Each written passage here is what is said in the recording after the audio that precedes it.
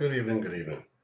The Somebody made a comment a little while ago that there hasn't been much new content on my channel, and I think you're actually right. So I thought I'll do a little sort of a conversation with an ADI this afternoon and talking about standards check. And he was bemoaning the fact that it was complicated, and I was trying to explain to him that it's not really. When he asked me to explain that, I just thought it might be useful for you guys. Basically, what you've got to think about is, well, who you're going to take. So you need a people who's going to respond well to you. I think that's the key thing. Somebody who, when you ask questions, you actually get a conversation from them, rather than a shoulder shrug, that kind of stuff. So not your best people, not your worst people, but somebody who you know you've got a good working relationship with. Then what you need to do is to put a plan together, you and the people between you. Now, in an ideal world, you should just get used to doing that anyway. So there should be a reflection at the end of each session and a setting up of a provisional plan for next time. So at the start of your standards check, you could be saying something like, as we agreed last time, our provisional plan was X, Y, Z. Are we still okay with that? Or you could go the route where you say, we had a provisional plan last week, or what have we learned last week, or what new skills did we gain last week? What's the next logical step? So we need to put together a plan. The plan needs to tackle their goals, what they want to get out of today, and their needs, which is how they want to go about it.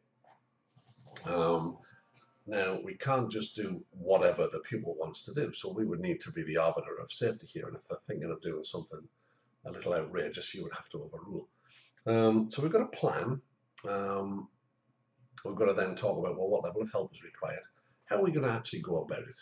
If you can get the people to input on the sort of route, that's even better. If not, don't worry about it. So we've got a plan. We now need to get to the practice area to execute that plan. You might be able to start the execution of that plan right from the test center, in which case, great. But you may need to travel to a training area.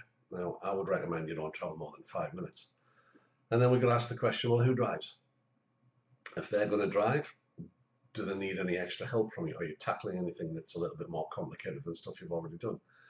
If you're going to drive, then you need to give a demonstration or at least relate the things in your drive to the new subject that we're going to cover. It's no good just saying, well, watch me drive. Whilst we're on the subject of drive, if you are going to drive, get it right. Don't have a poorly executed drive where you're making mistakes. So you've now got a workable plan on how you're going to get there, get to the location, then execute your plan. Now, after a short burst of activity, I don't know, 7, 8 minutes, pull over and review. Is the plan working? If the plan is working, big thumbs up, big pat on the back for you, pat on the back for the people. What's next? You can't just do the same thing again. So you've got to think, well, do you need more of a challenge or do you need less help? Or are we done with this for today? That's it, we've signed that off. What's next? Now, if you ask the question, is the plan working, and the answer is no, then obviously it's, right, what can we do about that? And do we need more help? Do we need less of a challenge? Or again, are we done with this for now because it's just too much, let's do something else? So whatever happens, the next burst of activity will be different to the first burst of activity, and a new plan needs to be hatched on levels of support and what we're hoping to get from it. Now, to be able to have a meaningful conversation, your route needs to be such that you can execute your plan without too many other things in place. So really look for somewhere where you can have a multitude of goals at whatever it is that you're practicing, and then pull over and review. So and that's something else. You need somewhere to be able to pull over. I speak to people who've gone for standards check, and then I'll say, well, why didn't you pull over and review? And they say, well, there was nowhere to stop. I say, well, that's a bad route then, isn't it? It might be perfect for executing what you're doing, but if you haven't got somewhere you can pull over and reflect and review, assuming that your people can't do that on the move, then you've got to think about that. So whilst we're stationary now, we also got to think about, has anything else come up? Obviously, if there are being mistakes going on as you're being going around, you need to flag it up. You need to raise their awareness of it. And it may well be that you've left it until you've stopped to discuss it. If it's really safety critical, then it needs tackling straight away. So do we add this to the existing plan, or do we replace the existing plan with this? Well, that'll depend on how safety critical it is. So then again, a new plan is hatched. So we're continually taking little snapshots of what we're doing and deciding, well, what are we going to do next? In consultation with the learner, with you having the ability to override this arbiter of safety at any time. And then the final thing to consider, whilst you're sat still and you've got a little bit of clear blue thinking time, are you doing your job?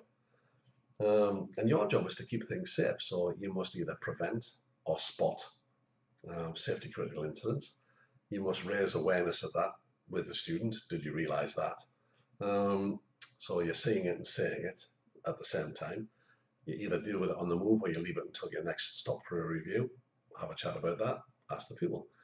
And are you then helping the pupil sort it out, with sufficient feedback given to help the pupil understand any safety critical incidents? And have you reached agreement that it needs to be sorted out, i.e., is it going to be a new goal? And if it is, what's the plan for tackling that? If you would adopt that sort of approach, you've got checks and balances going on all the time. You've got the ability to think, well, is it working? Is it not? I hope that makes sense. And I'll see you sometime soon. Cheers.